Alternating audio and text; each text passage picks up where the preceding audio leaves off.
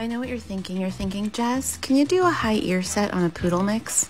And the answer is hell yes, I can. Let's go. I'm using an A-comb and I'm taking everything off around the ear. The key with a high ear set is to have intentional lines all around the ear. I saw intentional lines at Madison Square Garden in '96.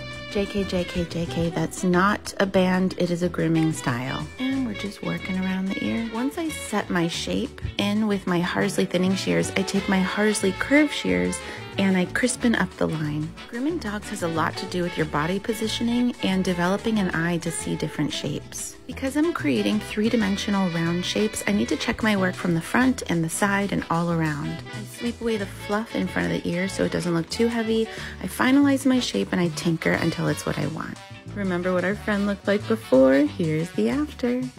Time to accessorize, and my favorite part, the dismount. And I clap for myself.